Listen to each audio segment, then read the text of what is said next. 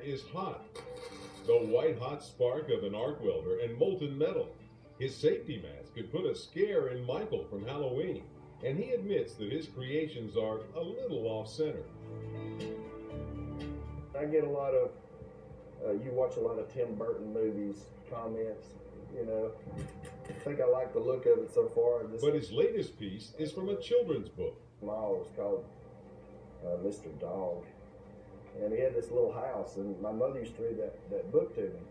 Johnson didn't become a full-time artist until 2008, when tough economic times cost him his 18-year career.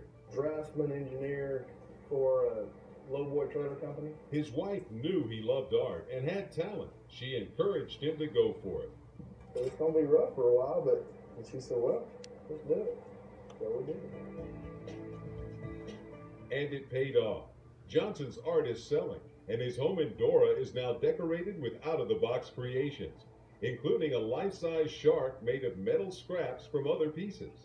I just wanted to do a big shark and yes during Shark Week. Most of his sculptures go on display in his home before going off to galleries. An alligator, an owl, an octopus, and whatever this is. On the walls, folk art, an angel, Keith Richards. This table, that table, that table, that table. He also made most of the furniture. My wife will say, hey, I need a table for this. I'm like, okay.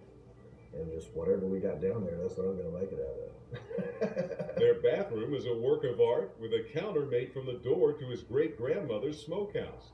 He made the gate on his spiral staircase, and check out the light switch covers.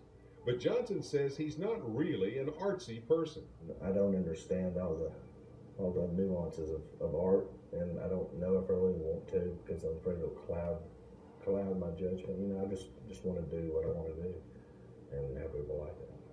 Eric Johnson lost his job but found his dream career, and he's not looking back. I love everything about it. I love the noise and the smell, and it's just, you know, it's just real rough, but it's calming as well.